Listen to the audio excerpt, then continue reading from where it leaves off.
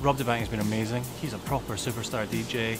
You know, he knows festival culture. It's been amazing to work with him and see this soundtrack come together. Our soundtrack is exactly the sort of thing you would hear at a huge summer music festival. Zed's dead. There are 3 channels in the cars for Forza Horizon. We've got a Horizon Bass Arena, which is kind of loosely based dance station. That's kind of Annie Mac's sort of station. She represents youthful kind of high energy bass music that's kind of amazing to drive to. The second station is Horizon Pulse, which is more of a kind of indie, eclectic type of station, a little bit more laid back, a little bit more me.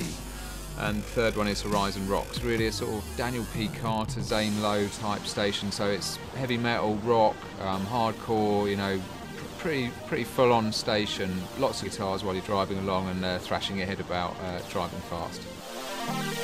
Really key to me when I was sort of curating the soundtrack was sort of thinking of records that are going to make you feel better while you're driving, and it's that sort of euphoric rush as you're coming over the brow of a hill and the sun's rising or setting, and you've got your favourite tune on the stereo. It's you know, it's magic.